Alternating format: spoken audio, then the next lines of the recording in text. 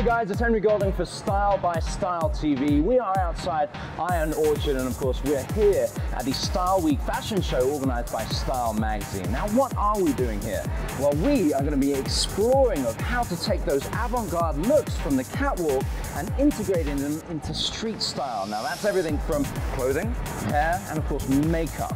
I don't know what I'm doing out here because the fashion melee is happening backstage and that's where all the action is.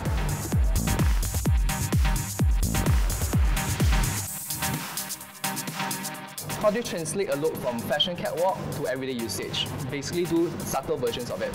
For the eyes wise, you don't want to do something too smoky, focus more on the end itself.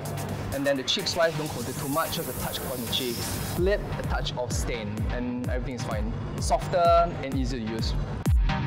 This is how a catwalk look is being transformed into a street look itself. It's called the creative look from the Autumn-Winter 13 London Fashion Week.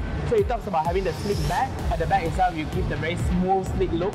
And then on top, you create the Elvis Presley 60s beehive look itself. And you can notice it's suitable for both male and female, and it's suitable for male with long hair. Today for the runway show, we picked items that you can actually wear from runway to street. What we have here is a bit more traditional type. Some good girls will say, it's a bit office lady lah. But if you pair it off with tights and everything, with the ruffle detail, it's something that is just try on, you go away. Because I think in Singapore sometimes, because of the weather conditions, as you can tell, I'm also sweating non-stop. We can't really layer too much. If we can, I think it will be good. But if we can't layer, it's best to look for things that have details to them. This will what it will appear on catwalk. It's actually two separate pieces that we have layered. Then we'll be pairing off with like socks and a handbag and everything to create the full look.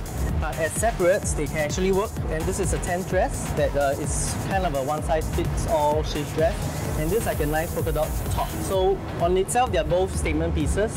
And you can actually piece them off with simple items to wear it every day.